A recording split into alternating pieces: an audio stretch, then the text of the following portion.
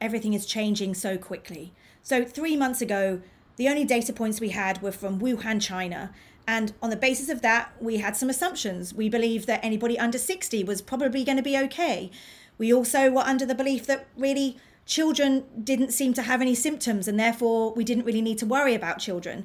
Well, in the last 3 months, that has changed. We now know that younger people are at risk of coronavirus. We also now know that children can get it. They might not have symptoms, but they can actually transmit the illness. So it's a very difficult situation to be tasked with giving people accurate information, but at the same time knowing that that information is changing very, very regularly. So we need to find a way to talk to the general public and to each other that says, right now, this is what we know.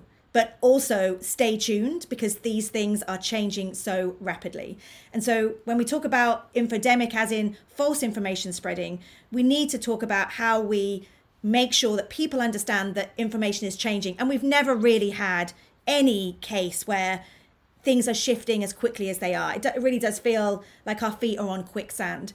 So that's why it's so important to make people aware of the seriousness of the situation, but also how important it is that they stay tuned to reliable sources of information, knowing that things are changing. It's a strange way to end a course, but it's an important message, as important as teaching people emotional skepticism, to say also things are changing. Stay safe.